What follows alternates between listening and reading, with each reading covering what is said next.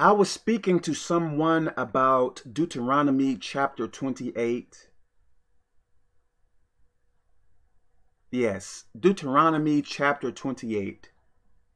So pretty much blessings for following God's rules, curses for not following God's rules. Now, I think that principle, in a sense, applies to us all. Like, in the past, I believe the United States of America was more God-centered. And I think at that time, I think we were seen like the best country in the world. But how are things now? I think more and more people are straying away from God. So I believe our country is declining. And I think about really, really poor countries. Like to where it seems like, and I may be wrong about this, as it seems like some of the government members prey upon the people. Prey, P-R-E-Y. And it kind of, in a way, made me wonder, like, why are some countries like real low and some countries are real high? And if you follow the principle in Deuteronomy 28,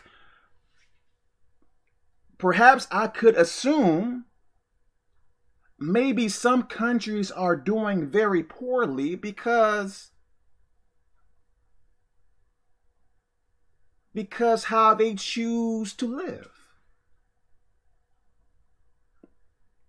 If you are praying to idols, and I am not saying every country because I don't know every country, maybe some poor countries pray to idols, prostitute, do witchcraft, and all that other stuff more than some other countries that may be a bit higher, right? I believe I can assume that. Because if God blesses people who choose to do what is right, follow his rules, and curses, yes, I believe he curses nations that choose to go against his rules. If you go to, I forget which book it is in, and I may be saying this wrongly. Some people may say, well, what if there is a country where they never have been taught the rules of God? And I don't have the scripture on me right now, but I believe it says something like the laws of God, like how God made us, like the laws of God is written on the people's heart. So even if you wasn't taught, like, I guess it is the way that God made us to where you know right from wrong. And I may post that scripture in the comment section or whatever like that. You know, it made me think, like, why are some countries really, really poor and some countries are doing much better than they? Because I don't believe God is a God of favoritism.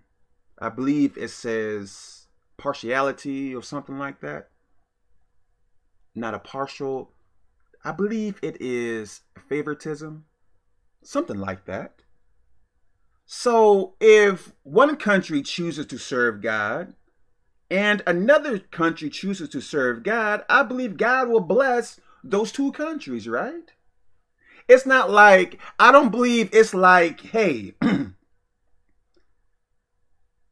even if you serve me, I am going to make you super, super, super poor.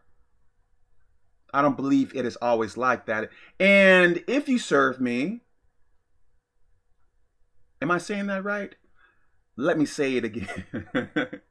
I don't believe it is always like, even if you serve me, I am going to make you super, super, super poor. No, I don't believe so. Not to say that God is going to make us rich. Man, please read in Deuteronomy chapter 28. I believe the nation of Israel was promised that God will make them the head. So the head is like on top, right?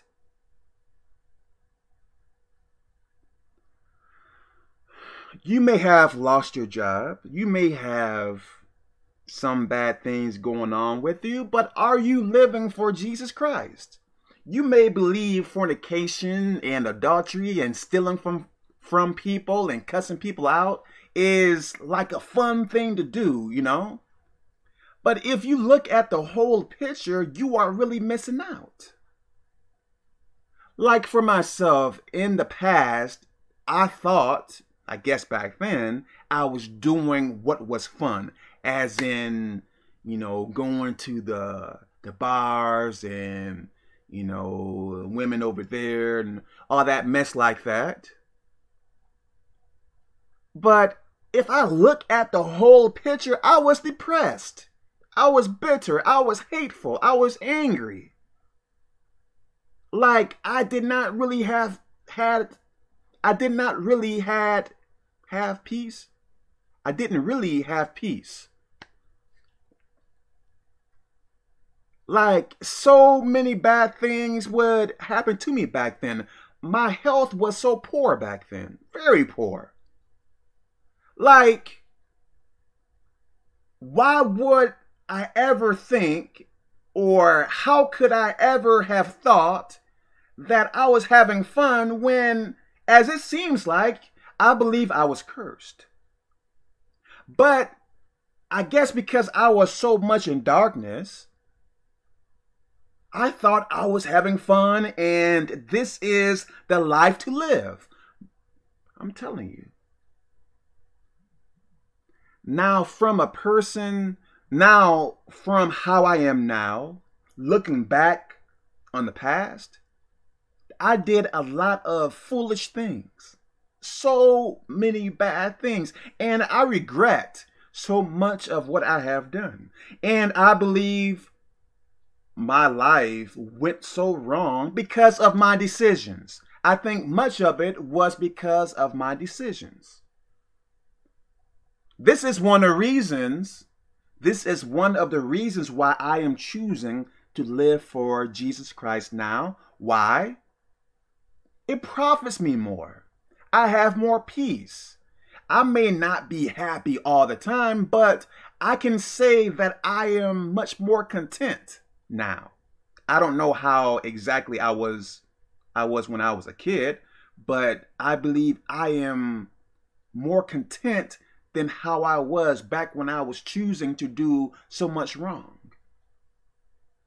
Like, I like influencing other people to live for Jesus Christ. I like seeing comments, Kevin, what you said or your videos are really helping me get closer to Jesus Christ. Like, I really like being a positive influence upon the people. Back then, I would teach people how to do evil, how to do this and that. And let me not get into that. So if you want things to change in your life, don't go to a witch doctor. Don't buy any crystals. Don't burn any sage. Come to Jesus Christ and submit yourself willingly to him. Follow his rules. Stop playing around. Let me stop here. God bless you.